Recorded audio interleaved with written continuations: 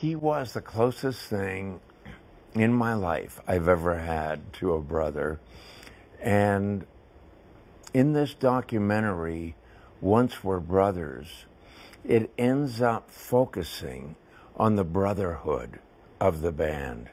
And it was such an extraordinary relationship.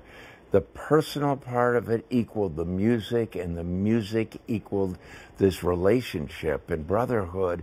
And because everything was that close, we were able to do something unlike anybody else.